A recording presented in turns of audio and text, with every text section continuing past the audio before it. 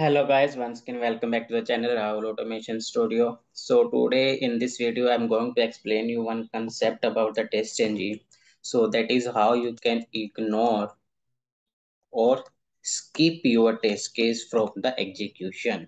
So how you can ignore or skip your test case from the execution, right? So there will be many situations that the test case is already passed for you and you don't want to run another time. So and maybe you don't want to run that particular test case for that suite. So how you can ignore and skip that particular test case from the execution from the suite or from a test class. So there are basically three ways that you can do. Okay, so there are total three ways to achieve this, ignoring the test cases. So the one is with the help of enable is an attribute that you can define on at the rate test, and you can define the value for it. So you can define it the value as a true, also you can define the value as a false. If you will define the value as a false, so in that case that it is not enabled, so it means this test case will not be run for you, right? And if the value is true, it means the test case will be execute for you, right?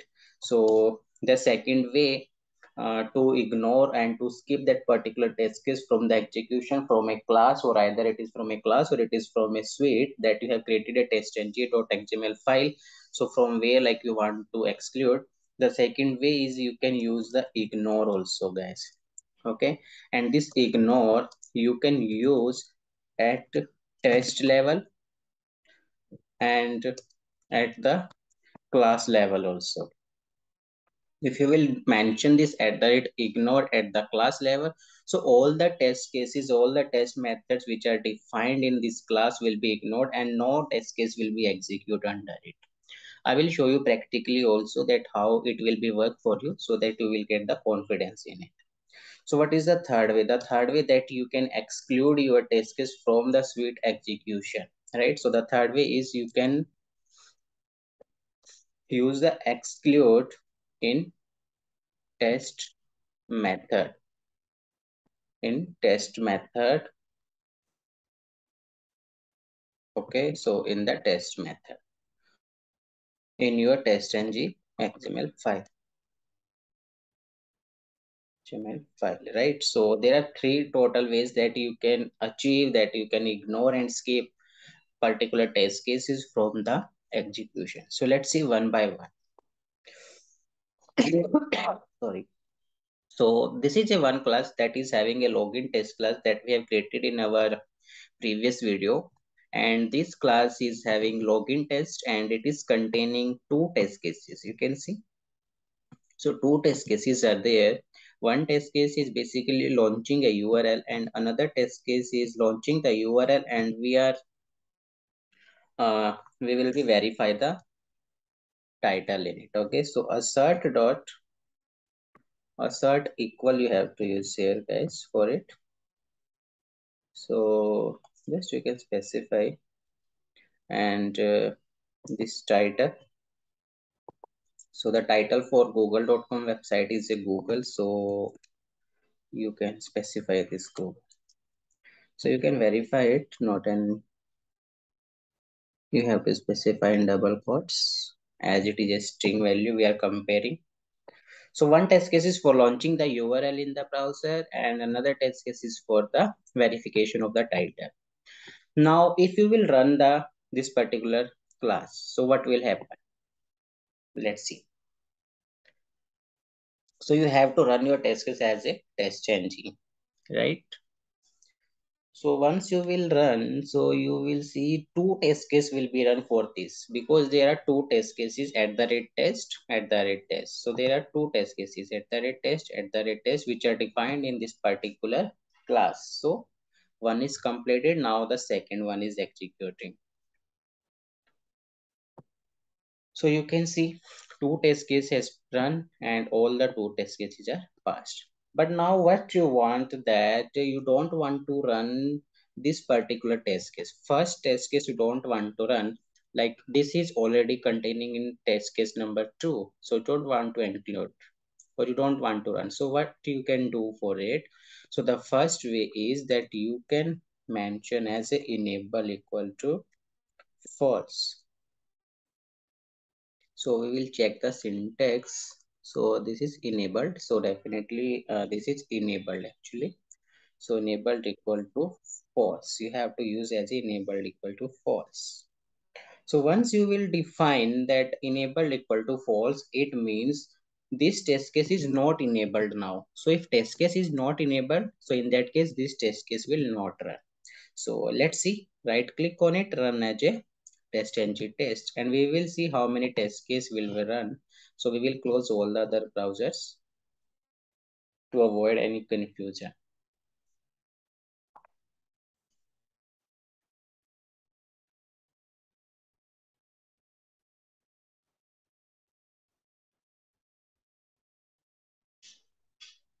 So you can see only one test case has been executed this time, and you can see total run is 1 and passes is 1. And we have executed in the same way like we have executed in the previous time, and that time two test cases have run and two has passed. Now let's see, we will make this also as a enabled, as a false. Okay, so what will happen? So there are two test cases in this particular class. This is test one we have made as enabled as false. This is another test case. This is also we have done as a false. Now let's try to run this particular class. So run as a test ng test and see what will happen. You can see guys, this time it is not running any test case because both the test cases we marked as a enabled or false. You can see no test found, nothing was run, right? So it means to ignore your test case. So if you want to skip the execution for the test case, you can mark that particular test case as enabled equal to false. This is the one way that you can achieve. Now let's remove it, and we'll see the another way that we can use. We will remove from here also. So the another way that you can use is at the rate ignore. Just click on save. So once you will specify at the rate ignore on particular test case, so that test case will be marked as ignored and it will not run. Okay. So if you want to see, we will run it. Let's see. Just right click on it and run as testng test. So this test case should be ignored and only this test case has to be run. Test case underscore verified title. And one test case has to be executed. So guys, you can see only one test case has run and one is passed. And if we see the test case name which has run, so the test case is run tc underscore verify title, tc underscore verify title. So this test case is run and this test case is marked as a ignore. So it was not running. Let's try to ignore the second test case this time, not the first one, and we'll see. Now right click and run as testng test. We'll close this browser again. So this time first test case should be run, second test case should be marked as ignore. So it is done, and you can see this time the test case is run as open URL, tc underscore open URL, tc underscore open URL, and this test case is marked as a ignore. Okay, so you can ignore your test case also with the help of at the rate ignore. Suppose we want to mark uh, both the test case, so in that case you can mention this annotation on both the test cases. Now let's try to run it.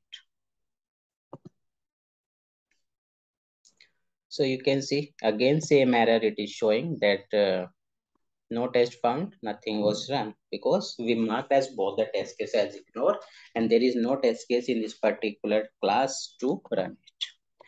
So now one more thing that I want to explain is that this at the rate ignore we can achieve at the class level also. Suppose there are like 10, 20, 50 test cases in your class and you want to ignore the all the test cases for it. You don't want to be that particular class should be the part of the execution. So what you will do? you have to put this at the rate ignore one by one on each of the test case, right? So instead of doing that, what we can do, we can add this particular ignore at the class level also.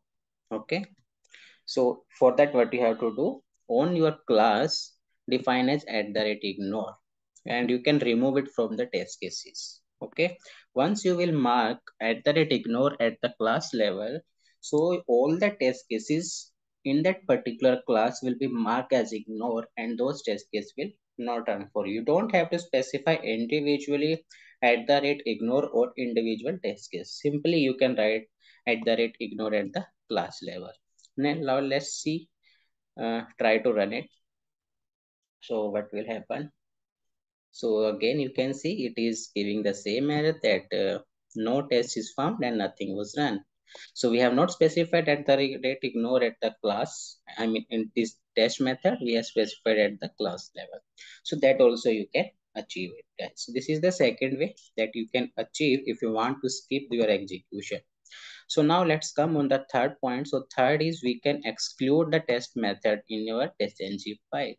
Okay, so just open one file. So this is one of the file. This is a regression file, and I don't want to run the group, so we can delete the groups from here. And so in this particular class is class, and the class name is login test. Fine. And in this particular class, I want to include the method. Okay, method name equal to, so there is actually syntax, so I don't have to close it from here, and yeah, I will close it here. And this is methods we have to define here. We don't have to put close. Okay, and here it will be include. So just let me check the syntax for it. So here we can find, just find exclude, like this is there, this is for this, we are actually looking for this syntax. So class is defined, this is methods and method, so that we can define, right? So like this we have to define. So same thing, sweet test. After that, classes, in the classes we are having class, this is the class name, and in the class we are defining the methods which should be include and which should be exclude. This is methods closed, this is class closed, class is closed, test and sweet. So this is about the include, and also we can define as a exclude. So let's see, do that also, and instead of include I want exclude, and we will have to specify the name for it. So copy the test method name, paste it. In similar way, second name is this, just copy and paste. Okay, so what we are doing in that, test case 1 we are including, test case 2 we are excluding. So test case 2 should not be execute, only test case underscore open URL should be run. Let's try to run this regression.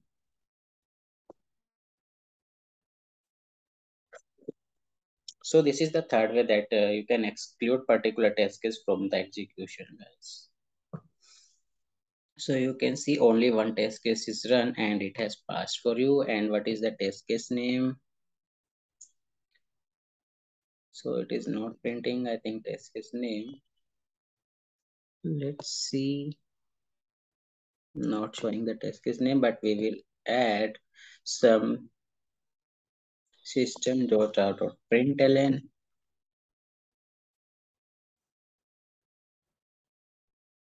right? And we will print it. We will print the test case name. Okay. And in the similar way, we will print in another test case also. This is the test case name. Right, now let's try to run it again.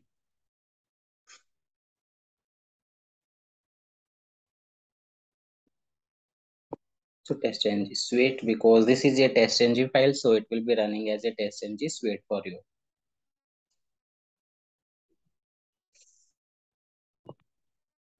Let's see.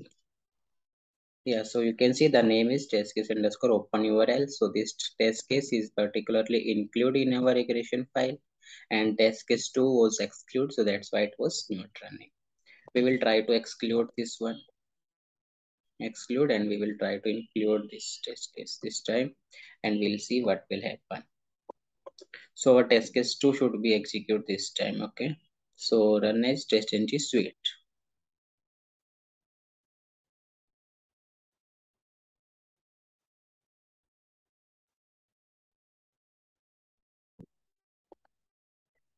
So we will go on console, and you can see it is printing the Google for us because we are verifying the title. So title is coming as a Google for us, and this is the test case name tc underscore verify title.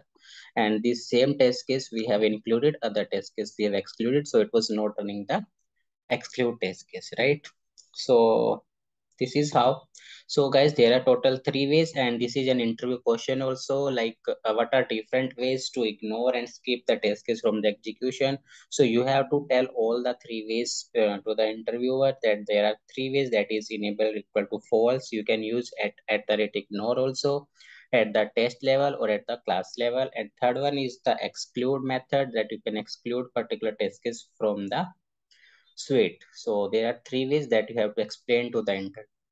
So that will show you that yes, you have having some good experience in your test engine, right? So yeah, that's it guys, from this video. And if you have any doubt, please let me know, and you can comment out your queries. Also, please like, share, and subscribe to my channel. Thanks, bye.